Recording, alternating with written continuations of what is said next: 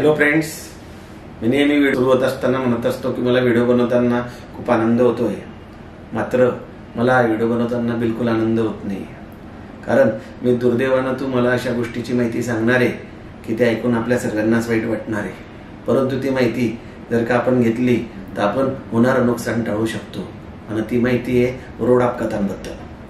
माझे मित्र police inspector Vilas Sonawane साहेबांनी सांगितलं की सर, यावर आपल्याला व्हिडिओ बनवणं फार जरुरीचं आहे, कारण रोड ॲक्सिडेंटमध्ये खूप लोकांचा मृत्यू होतोय, दुर्दैवानं अपघाती निधन होत आहे. यासाठी मित्र मी तुमच्यासाठी एक खास माहिती आणली आहे. या व्हिडिओमध्ये मी तुम्हाला सांगणार आहे की अपघाती निधनामुळे होणारं भारताचं नुकसान किती मोठं आहे. WHO सर्वांना माहिती आहे, वर्ल्ड हेल्थ ऑर्गनायझेशननी नुकतीच आकडेवारी जाहीर केली. त्या आकडेवारीनुसार 12.5 लाख लोक, म्हणजे जवळपास 12.5 लाख लोकांचं संपूर्ण जगामध्ये अपघात आणि 50 लाख लोकांना कायमस्वरूपीची अपघातामध्ये गंभीर दुखापत होऊन त्यांना अपंगत्व प्राप्त होतं. मित्रांनो, दुर्दैवानं मला तुम्हाला सांगावंसं वाटतं की भारताचा जगात पहिला नंबर लागतो अपघाताच्या बाबतीत.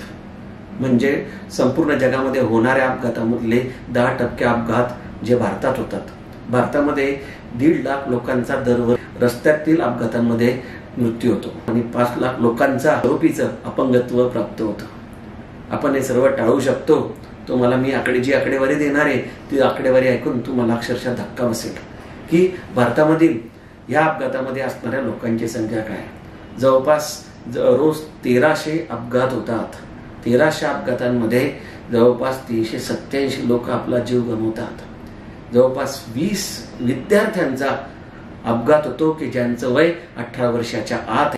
दर 4 मिनिटाला या अपघातामध्ये एकाचा मृत्यू होतो. मित्र, 2016 साली जे अपघात झाले त्याचं वर्गीकरण वयानुसार खालीलप्रमाणे करण्यात येत आहे. 18 वर्षाच्या खाली जे विद्यार्थी होते ते जवळपास जे मृत्युमुखी पडले ते 10,662 विद्यार्थी होते. ते तुम्हाला तक्त्यात दिसत आहे. आणि 18 ते 35 वयोगटातील 69,851 लोक होते. 35 ते 45 या वयोगटातील जवळपास 33,558 लोक होते. आणि 45 ते 60 या वयोगटातील जवळपास 22,174 लोक होते. आणि 60 वर्षाच्या वरती असणारे जवळपास 8,814 लोक होते. आणि 5,766 लोक एवढे दुर्दैव होते की त्यांचं वय सुद्धा आपल्याला कळालं नाही. म्हणजेच 18 वर्षाच्या खाली मृत्युमुखी पडणाऱ्या विद्यार्थ्यांची संख्या सुद्धा दुर्दैवी खूप मोठी आहे.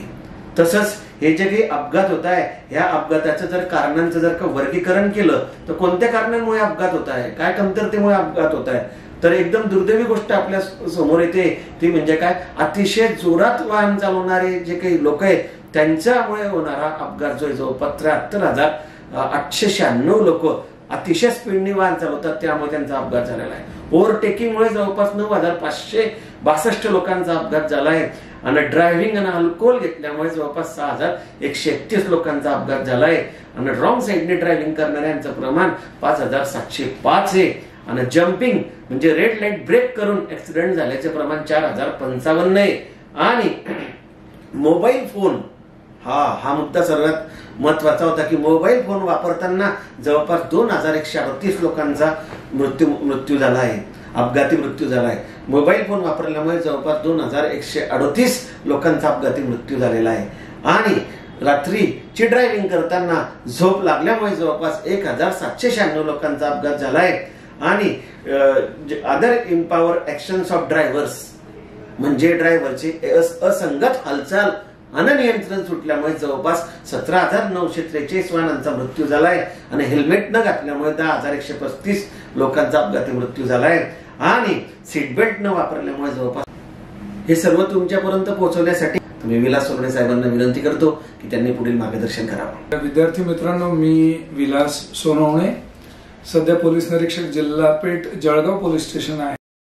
तर मला आज आपल्याला वाहतुकीच्या नियमांच्या अनुषंगाने विद्यार्थी वर्ग, तरुण वर्गाने किती जबाबदारीने वागणं गरजेचं आहे याचं मला जाणीव झाली. आणि म्हणून मला आज विवेकानंद क्लासेसच्या माध्यमातून ही संधी प्राप्त होते आपल्याशी रुजवात साधण्याची. जवळ 132 कोटीच्या आसपास पोहोचलेली आहे. आणि विशेष म्हणजे 15 ते 40 वयोगट ज्याला तरुण म्हटलं जातं ते आपण जवळजवळ 65% आपला तरुण वर्ग आहे भारताचा. आणि भारतात सगळीकडे चांगलं इन्फ्रास्ट्रक्चर, आणि वाहनांची देखील संख्या वाढलेली, परंतु ज्या प्रमाणात आपण जबाबदारीने वाहन किंवा वाहतूक व्यवस्थापन केलं पाहिजे ते होत नाहीये. आणि दुर्दैवाने त्यामुळे दरवर्षी भारतात जवळजवळ 1 लाख लोक रस्ते अपघातामध्ये मरण पावतात आणि त्यातला मोठा वर्ग हा 15 किंवा 20 ते 40 वयोगटातला आहे, जो दुर्दैवाने आपला उत्पादक तरुण वर्ग आहे आणि दुर्दैवाने त्यांच्या जीवाला आपल्याला मुकावं लागतंय. याच्यावरून आपल्या एकंदरीत समाजातील जी वाहतुकीच्या प्रती जी अनास्था किंवा बेजबाबदारी बऱ्याच मुलांमध्ये या तरुण वयात तारुण्याचा हँगओव्हर असतो आणि त्याच्यातनं ते स्पीडी रनिंग मध्ये बऱ्याच मुलांचे जीव गेले, इतरांचे देखील त्यांच्या बेजबाबदार वाहतुकीमुळे जीव गेलेले आहेत. मित्रांनो, एक निरीक्षण असं म्हणतंय की आतापर्यंत स्वतंत्र भारत जेव्हापासून झाला आपला, आपण जेवढी युद्ध लढलोय त्या युद्धामध्ये देखील आपली एवढी प्रचंड मनुष्यहानी झालेली नाही, तेवढी मनुष्यहानी दरवर्षी रस्ते वाहतूक आणि रस्ते अपघातातून होते. ही अत्यंत खेदाची बाब आहे.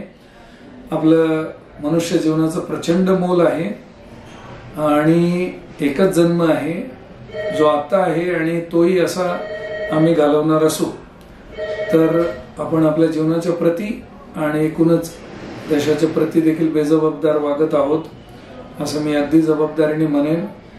आणि एक पालक म्हणून, एक पोलीस अधिकारी म्हणून त्याची जबाबदारी माझ्यावर देखील येते. मी स्वतःला जबाबदार मानतो. अशा वेळेला आपण सगळ्यांनी सगळ्यात महत्वाचं की एक विशिष्ट वयानंतर आरटीओचं लायसन्स मिळतं 18 नंतर, तर ते आपण ते घेतल्यानंतरच वाहन चालवलं पाहिजे. बरीच मुलं मुली हे त्यांचं वय पूर्ण नसताना देखील वाहन घेऊन फिरतात. थ्रिल म्हणून हे चांगलं वाटत असेल, परंतु एक तर ते नियमबाह्य आहे आणि दुसरी गोष्ट आपल्या जीवाला देखील धोका. जे प्राथमिक वाहतुकीचे नियम आहेत, आपल्याजवळ सगळी कागदपत्र असली पाहिजेत, ज्याच्यामध्ये मुख्यतः आरसी बुक आहे, लायसन्स आहे आणि इन्शुरन्स आहे जो काढलाच पाहिजे. त्यानंतर कुठलाही आरटीओ असो किंवा ट्रॅफिक पोलीस यांनी जे आपल्या वाहतूक नियमनासाठी आपल्या सेवेसाठी लोक उपलब्ध आहेत तर त्यांनी हात दिल्यावर आपण थांबलं पाहिजे. सिग्नलचा आदर केला पाहिजे. सिग्नल आपल्याला एक वाहतूक सुरळीत आणि नियमित चालावी यासाठी सिग्नल बसवलेले आहेत. त्यामुळे पोलीस असो किंवा नसो आपण वाहतुकीचे नियम शिस्तबद्धरित्या पाळायला शिकलंच पाहिजे. उदाहरण देऊ इच्छितो की मला खासगी सहली करता मी युरोपमध्ये गेलो होतो 2014ला. तर तिथं पायदळ चालणाऱ्या लोकांचा एवढा प्रचंड आदर केला जातो की ते सिग्नल मिळाल्याशिवाय क्रॉस करत नाही रस्ता. परंतु असं देखील तिथले वाहन चालक, कारण हा पायी चालणारा माणूस आपल्या समाजावर सगळ्यांवरच आपलं फ्युएल वाचवतोय. आपले जे फ्युएलसाठी जे आपले मोठ्या प्रमाणावर रेव्हेन्यू जातोय, परकीय गंगाजळी जाते ती वाचवतोय. त्यामुळे पायी चालणाऱ्याला प्रथम प्राधान्य देऊ. जिथं पार्किंग नाही, आता इथे महात्मा फुले मार्केट आहे किंवा स्टेशन जवळ कोणी कुठेही बेशिस्तपणे वाहन पार्किंग करून चालला जातो आणि इतरांना त्याचा वाहतुकीचा अडथळा होतो. असं करणं म्हणजे हा एक प्रकारे हिंसाचाराचाच प्रकार आहे. कारण इतर नागरिकांच्या अधिकारांचा संकोच करण्याचा कोणालाही, अगदी मलाही गणवेशात असलो तरी मलाही अधिकार नाही आहे. कारणीभूत झाला तर हा गुन्हा आहे. त्याचप्रमाणे मद्य पिऊन वाहन चालवणे, मद्य पिल्यानंतर आपल्या मेंदूवर आपलं नियंत्रण राहत नाही. अशा वेळेला आपल्याला वाहन अजिबात चालू नये. याच्यामध्ये केवळ स्वतःच्या जीवाला नाही तर ज्या लोकांचा काही दोष नाही अशा लोकांना देखील आपण इजा पोचवू शकतो आणि कुटुंब आपलं देखील घरी वाट पाहत आहे. आपण वयाच्या कुठल्याही टप्प्यावर असा आपल्या जीवनाचा प्रचंड मोल आहे आणि जेवढं माझ्या जीवनाचं मोल आहे तेवढं आपल्या सगळ्यांच्या जीवनाचं मोल आहे. त्यामुळे आपण वाहन मद्यप्राशन करून कधीही वाहन चालू नये. जॉन एफ केनेडी अमेरिकेचे प्रेसिडेंट यांनी म्हटलेलं एक वाक्य आठवतं. ते म्हणतात की देश माझ्यासाठी काय करतोय किंवा समाज माझ्यासाठी काय करतोय यापेक्षा आपण प्रत्येकाने आपण देखील साध्या गणवेशातले पोलीस आहात. समाज किंवा सरकार माझ्यासाठी काय करतंय याच्यापेक्षा मी समाजासाठी काय देऊ इच्छितो हे फार महत्वाचं आहे. तर मी या प्रसंगी आपल्या सगळ्यांना आवाहन करीन की आपण जग बदलवायला सुरुवात करूया, परंतु त्याची सुरुवात मी माझ्या स्वतःपासून करीन. की एक स्वतंत्र भारताचा नागरिक म्हणून मी किती जबाबदारपणे वागतो आणि मी किती लोकांना त्रास होणार नाही याची काळजी घेतो, स्वयंशिस्त पाळतो आणि इतरांच्या जीवनात देखील बदल घडवण्यासाठी. मित्रांनो, आपल्याला जे जग मिळालं, आपले भाऊला जैन म्हणायचे त्याप्रमाणे की आपल्याला जे जग मिळालंय त्याच्या सौंदर्यात अधिक भर घालण्यासाठी आपल्या सगळ्यांचा जन्म झालाय. अशा वेळेला मी त्याच्या सौंदर्यात भर घालतो किंवा त्याला खराब करतो, हे आपल्याला सगळ्यांना आत्मपरीक्षण करावं लागेल.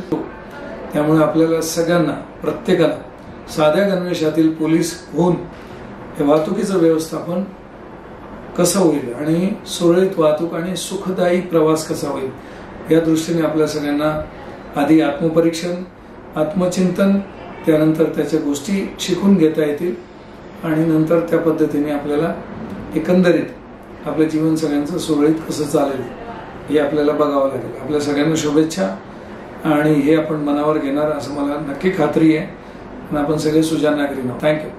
थँक्यू विलास सोनवणे साहेब, तुम्ही एवढं अमूल्य मार्गदर्शन केलं, मी त्याबद्दल तुमचा आभारी आहे. मित्र, आत्ता साहेबांनी सांगितलं की दारू पिऊन वाहन चालवण्यामुळे खूप अपघात होतात. 78% अपघात हे दारू पिऊन ड्रायव्हिंग केल्यामुळे होतात. हा सगळ्यात महत्वाचा मुद्दा होता.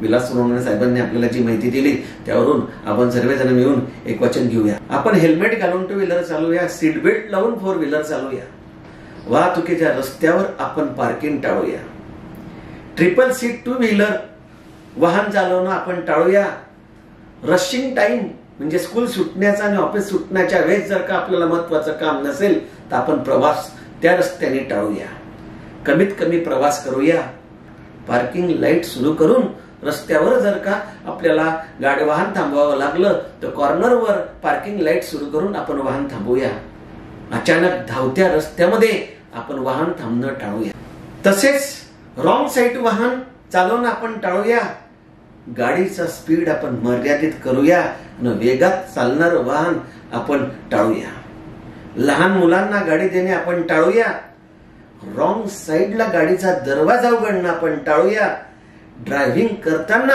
ओव्हरटेक करणं टाळूया, बैलगाडी, सायकल, ठेला, हातगाडी, लोडगाडी यांना आपण इंडिकेटर बसवूया, अन्यथा कमीत कमी रिफ्लेक्टर बसवूया, म्हणजे येणाऱ्या वाहनाला कळेल समोर चालणारी ही बैलगाडी आहे किंवा ठेला गाडी आहे. रात्रीचा प्रवास आपण टाळूया, वळणाच्या रस्त्यावर आपण वेग मर्यादित करूया, घाटावर वाहन चालवताना आपण सावधता बाळगूया, लग्न पत्रिका ही व्हॉट्सअपवर पाठवूया, लग्न व मरण धरणाला आपण जवळच्याच नातेवाईकांना बोलवूया, कमी अंतरावर राहतात त्यांनाच आपण लग्न आणि मरण धरणाला बोलवूया आणि गाडीची सर्व्हिसिंग वेळेवर करूया.